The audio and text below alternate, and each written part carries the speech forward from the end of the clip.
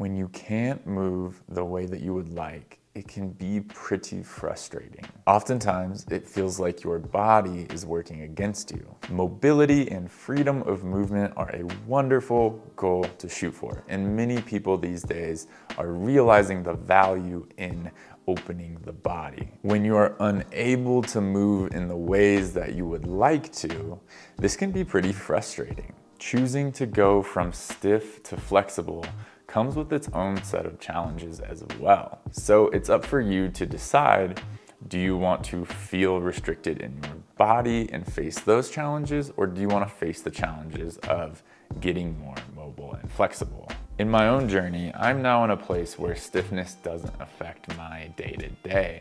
And if I'm being honest, it took me a long time to get here and a whole lot of work. So if you're thinking about taking this journey yourself, I have some tips for you. And I think that this is gonna help you navigate your way along this path, because let's be honest and truthful, like this is a very challenging path to take. It's a hero's journey, and it's gonna come with all of these ups and downs. And so I hope that what I illustrate in this video can help you a little bit along that path and speed things up, or just make things a little more clear. So here we go.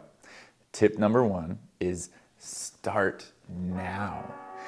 If you haven't started yet, get into a stretch right now. Boom, you've begun your journey. But really, I often see people with way too much hesitancy around starting their flexibility or mobility journey.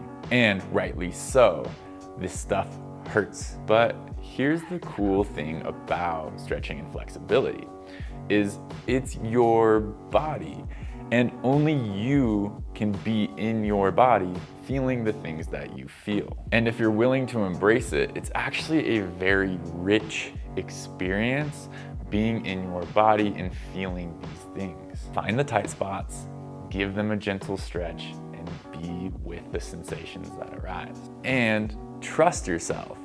Stretching is as ancient as it gets. People have been doing this for a long time, and if you don't start, it'll never come. So just go. Tip number two, learn from people who were once as stiff as you. Everybody has come from a different place. There are many different types of flexibility teachers. There are some who've come from gymnastics backgrounds, some from circus or contortionist backgrounds, some from yoga, some from strength and conditioning. If you're learning about flexibility, pay attention to where this person has come from. Is it a similar place to where you've come from? For example, if you're a stiff dude who's never stretched in your life, maybe it's not the best idea to go learn from the gymnastics teacher who's been stretching since 4 years old. Not yet, at least. Every teacher has something good to say, but observe the level that they are speaking to.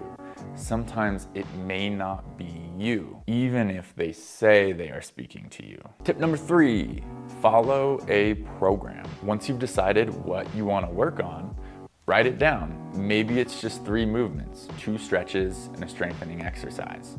Write down how many sets you're gonna do, how many reps or how long you're gonna be in these stretches, how many days a week, and follow it. Programming is how you're really gonna make change. This is the training aspect of it. And consistency is huge. And a lack of consistency is the number 2 reason most people fail. Number 1 is you don't start. Tip number 4, keep going. You're gonna hit roadblocks. I hit so many along the way, and there were times where I just really wanted to quit. When you hit one of these roadblocks, maybe it's mental, you just aren't seeing results and it's really difficult, or maybe it's physical, you feel like you're doing too much or you're stretching too much. I encourage you to get back at it soon, whether that's the next day or you take 2 or 3 days off and then you gently get back into it. The only thing between you and more mobility in your life is the amount of work that you put into it. Tip number 5, create a lifestyle around your goal. Just training will get you really far, but make sure to use your mobility outside of your training as well. Get in the habit of visiting stretched positions a few times per day, sit on the floor, have activities that challenge your mobility. This is one of the reasons I took up climbing, because it really challenged my hip mobility. It's quite simple. Do things more often that challenge your mobility. Last tip, number 6, observe your tension. If you're stiff, it's likely accompanied with you being a stressed individual. Start with simply observing this stress and anxiety that you feel, and observe how it manifests in your body. Does it make you squeeze your thighs, raise your shoulders, or clench your jaw? If so, you gotta learn to let that shit go. Meditation and guided relaxation meditations are a really good place to start. And Wim Hof breathing might be really good for you. Those are all of my tips. The main thing I want to illuminate in this video is that if you're gonna go from stiff to mobile, stiff to flexible, then this is gonna become a part of your life. Like, this journey, as I said in the beginning, is a hero's journey. It's not gonna be something that you put in your schedule for 10 minutes a day. It's something you're gonna be training for, and something that you're gonna be thinking about all the time. Each of these 6 tips are things that you're gonna revisit over and over again as you go through this journey with a deeper understanding each time. All right, guys, that's it for this video. Thanks for watching. Remember to like the video if you watched to this point, subscribe to the channel, and I'd love to hear what you have to say or what your experience has been like in your journeys.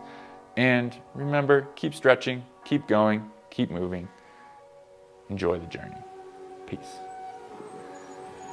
Because of the stuff we've been climbing, you feel like you think you're gonna get like a little crimpy, and then you like stick your whole hand in there. Yeah.